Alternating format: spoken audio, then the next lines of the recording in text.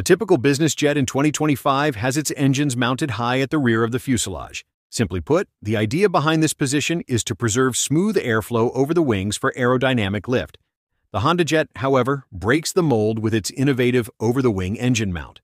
Typical private jets require large support structures inside the fuselage for the rear-mounted engines. With the Honda Jet's engines placed above the wings, these supports are eliminated and deliver a more spacious cabin area. Separating the engines from the fuselage also has added benefits like reducing the noise and vibration in the cabin, giving passengers a quieter and more comfortable ride. Over-the-wing engine mount arrangement also has an aerodynamic benefit. At high speeds, airflow over the wing can create shock waves. By putting the engines in the slower airflow, those shock waves and drag is minimized. This allows for higher cruise speeds and improved fuel efficiency.